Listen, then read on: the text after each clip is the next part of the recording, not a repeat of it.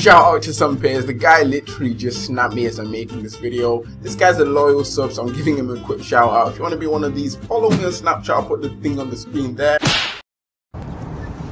My nigga. Hey guys, Team Russain again, and welcome to another video. Today I'm going to be bringing you another squad builder, but before I get into things, I just want to thank you guys for all your support. There's a bunch of you subscribing, liking my videos, and I'm very appreciative for that. I've seen in the comment section as well, a lot of you guys are suggesting squads for me to make. If you have your own, make sure to put them down in the comment section, as I will be making these squads in the future. But with that aside, today I'm going to be bringing you a hybrid squad builder featuring the League 1 as well as the Russian League. If you want to buy this squad, it will cost you around 30k coins, but bear in mind prices are always changing. I bought it for 28k and now it's probably worth about 30k, so bear that in mind as well. The formation I'm using is the 3-5-2. I haven't really used much of this, so I'm probably gonna have to explain to you guys how I use it. And with that said, let's actually start building this team. As my goalkeeper, I have a Subasic, whom you might have seen in my past League 1 squad builder. If you haven't, check it out, it's linked down in the description. And he cost me 750 coins, which was pretty cheap, as you can see there. Decided to use Mbiwa, Kana, as well as Sane as my 3 centre backs. I won't really go into their details, but as you can see there, Sane cost me 1000 coins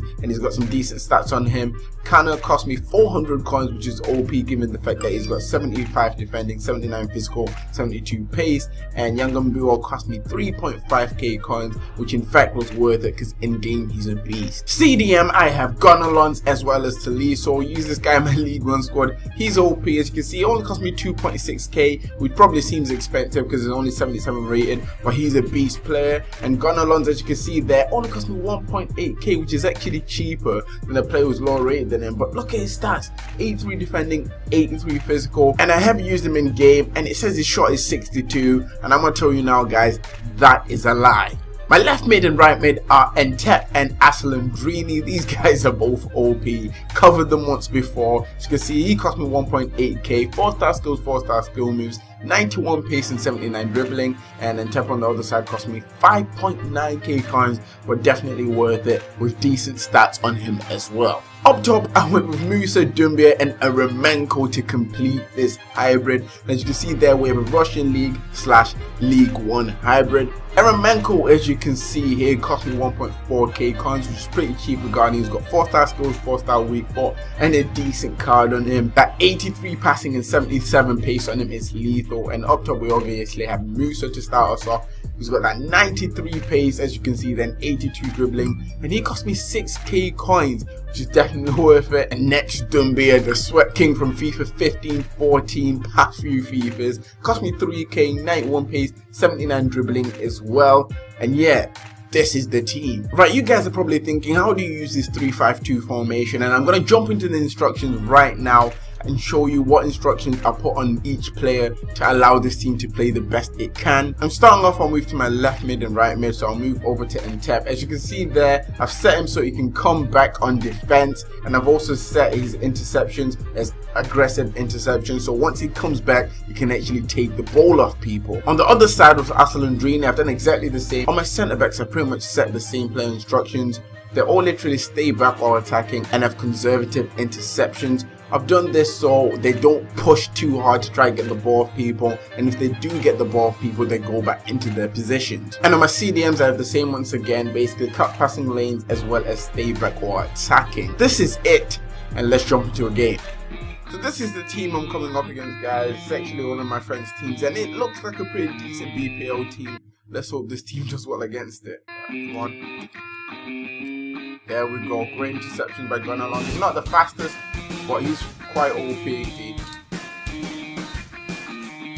Got blocked off. Oh, with a shot from Taliso.